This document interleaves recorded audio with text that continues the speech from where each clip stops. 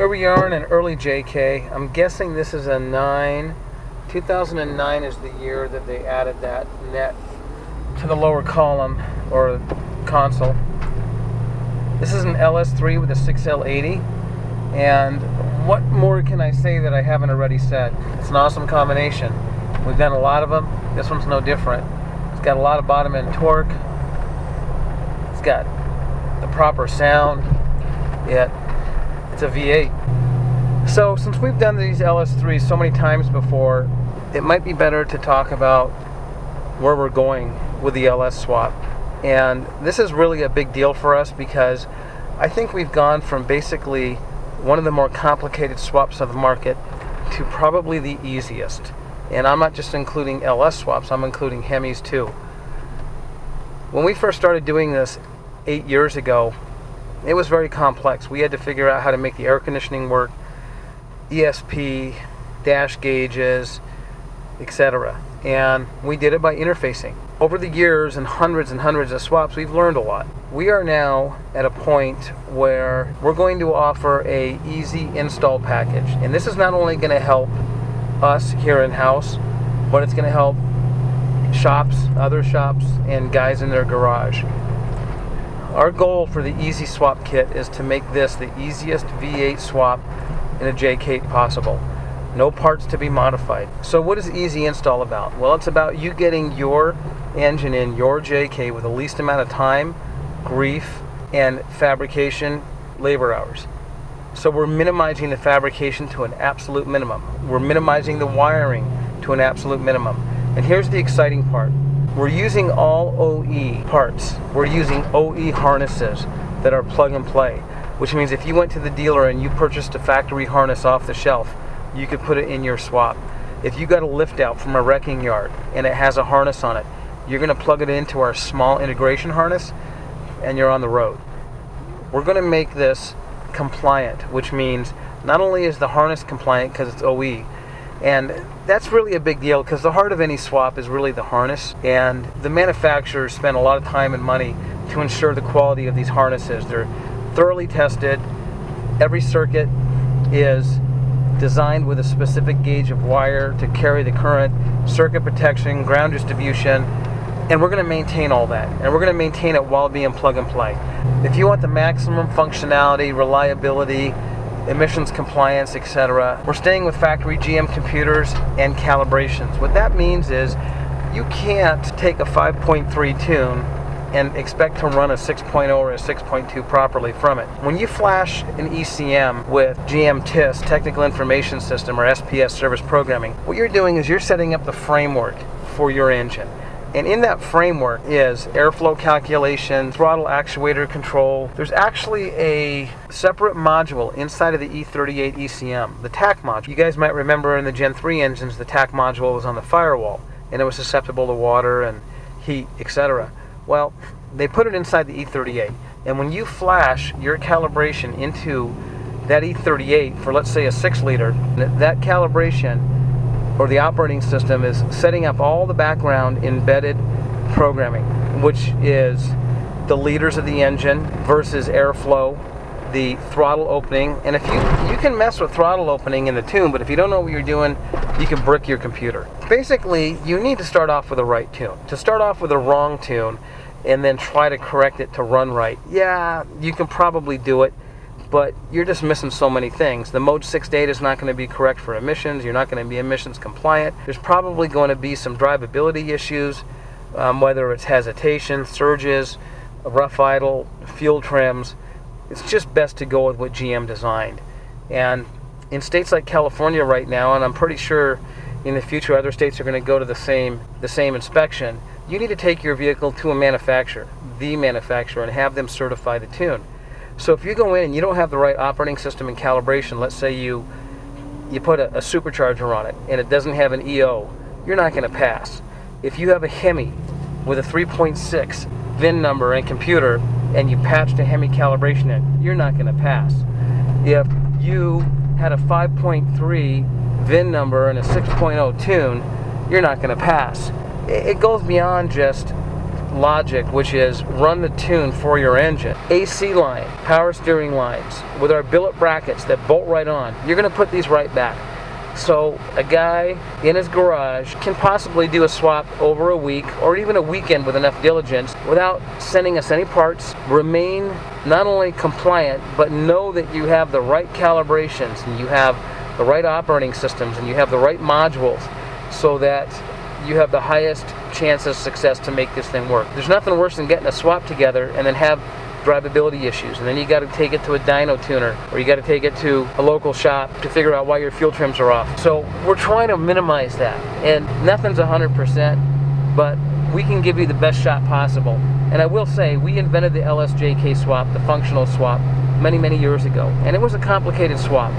We've come full circle now and have incorporated technologies that essentially are going to make this LS swap possibly the easiest JK V8 swap on the market. When you don't have to modify anything, you're going to have full power distribution, full ground distribution, OE computers. In this way, you can literally do the entire swap in your garage without outsourcing any of the labor or work. When you're done with the swap, you're going to be able to have this serviced by GM. You're going to be able to have this diagnosed by GM or an independent that does GM work. If you need a new harness, go to the dealer, you buy a new harness. You need diagnostics, the color of the wires, the codes, the trouble charts.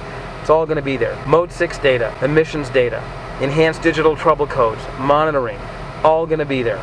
So where are we going with this? 8 years ago, we spent a lot of time putting an LS and a JK because we felt it was the best powertrain. Size, weight, cooling, power delivery. We were the only ones that were properly integrating the JK with an LS engine, and it wasn't easy. Now, we did it with analog and digital signals, which was quite complex, but we did it. Years later, whether you use analog, digital, CAN, whatever, to interface your LS powertrain into your JK, you're essentially still doing what we did 8 years ago.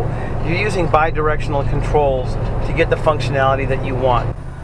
We are striving to get this swap to be the easiest swap in a JK that you can do. And I feel that our new Easy Install is going to achieve that while also still offering the functionality that we have offered over the last 8 years with cruise control, tap shift. The Mocan module has 12 separate input outputs that it can be programmed for. So if you want to have external paddle shifters, let's say, it's going to be as simple as hooking a wire up to our Mocan module, putting a signal into it, and the Motec module will process that, and you can use the paddle shifters on a steering wheel or a switch on the side of your console, whatever you want. Anything on the steering wheel, to me, whether it's a cruise switch or paddles, gets confusing. If I'm out here in the desert and I'm spinning the wheel around, it gets confusing which way is up and which way is down. So I really like to have a fixed switch mount, and we're going to offer several options for that. We're going to support bump shifters. It's a whole different level to use factory hardware, factory calibrations, factory power distribution, factory ground distribution, factory low reference.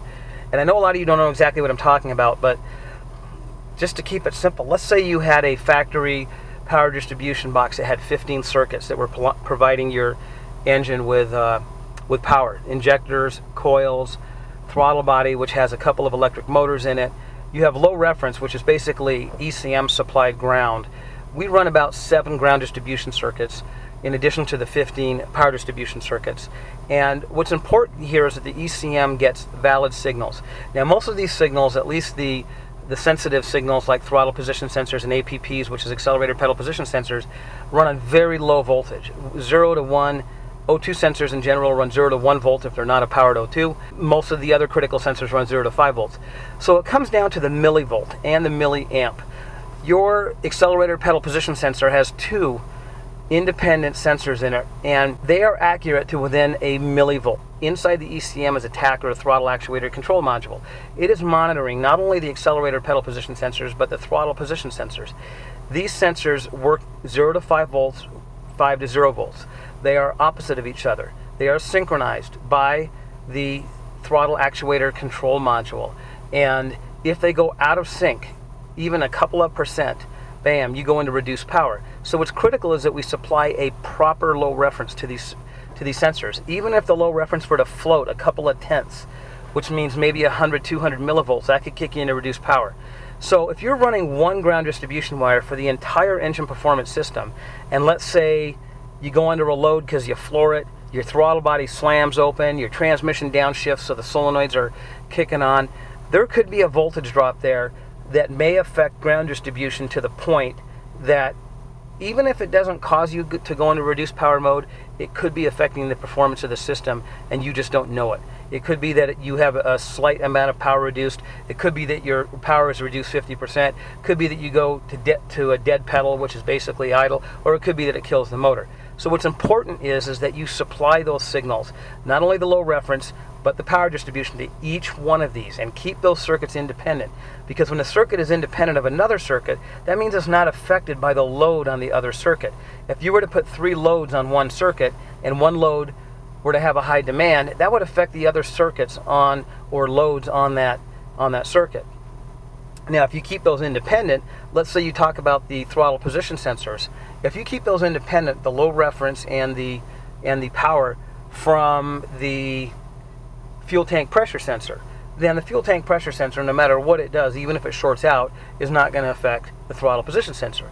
Now, believe it or not, in some operating systems in the old days, the FTP was hooked up to the same circuits as the throttle body, and it shorted out, bam, you were done. You weren't going anywhere. So we've learned that over the years, and GM has learned that over the years, and they've divided these signals, these circuits, power distribution and ground distribution in such a way that the critical circuits remain active even in different failure modes. So that means you're not going to short out an FTP and you're going to lose the engine. They've divided this up. Now, if you start ganging these signals, if you start taking power distribution and ganging them together so that you can reduce the wire count, you start ganging the ground distribution together to make a simpler harness to build, you're going to start losing that functionality. You're going to start losing that redundancy. You're going to start losing those safeties. Now, in the old days when we were running carburetors and points, wasn't that big of a deal because the carburetor didn't need any electronics. The coil just needed to get voltage to get saturated to fire the spark plugs. So pretty much I could figure out and diagnose my way out of a situation. You got to look at these failure modes, you got to look at diagnostics, you got to look at emissions compliance, you have to look at the US EPA is demanding that the original hardware. Now when I say original hardware, let's take an engine harness. That is the original hardware. And if we were to fabricate a harness from scratch, which we did for many years, we would have to duplicate that original harness to get the same level of functionality that the OE manufacturer had. We cannot just build a harness and reduce 40 circuits out of it to save money, because now we don't meet the OE manufacturer hardware requirement the US EPA requires. We are now using OE harnesses, and it's the same thing as catalytic converters. In California, you have to prove the origin of the exhaust system. The only way we can prove the origin of that exhaust system, it was approved by the feds for California, is to buy it from the manufacturer. Then there's no ambiguity. So we buy the exhaust system from the manufacturer, we install it in the vehicle, we show the referee or the lab the invoice, the part number, which then cross-references it to a California certified vehicle, and we're good. Same thing with an engine harness. It's going to get to that point. Now, if you get a hot rod harness, pretty much across the engine conversion world right now, whether it's a Hemi where you put a 5.7 tune into a 3.6 or 3.8 PCM, whether it's a LS inside of a Chrysler operating system where you basically hack and patch in LS parameters into a Hemi operating system, whether it's an LS that is using a hot rod harness or a GM performance harness, it's over the counter that does not support. There's a reason E-Rod engines do not meet OBD2 requirements.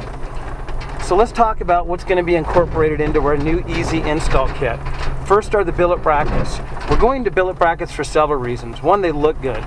Two, the billet brackets are designed to be bolted on with no alignment required. The billet brackets are designed to put the accessories, the JK accessories, right back where they were. Air conditioning pump, power steering pump, and alternator, so that your original wiring, power steering lines, and AC lines can be reused. This also means you can get these parts right over the counter from your dealership or an auto parts store. Second is our new easy hardware install. We've redesigned our hardware, and we designed our original hardware many years ago, and it has been copied and imitated by many. We're going to a new level now, making the hardware install easier, so that there's no drilling, welding, cutting, grinding. All the fab work is gone. Third, MoCan. MoCan is a way of interfacing the Jeep and the GM CAN bus systems to eliminate using analog and digital signals. So our wire count is going to be significantly reduced. The MOCAN module is an aluminum case potted in epoxy, and we use military grade components. So we can run this MOCAN module under the hood. It's very small. It's about a ½ inch thick, 2 by 3 inch. Guys, we are a shop full of ASE mechanics, master mechanics, G1 inspectors, G2 emissions inspectors. These guys live and breathe engine performance.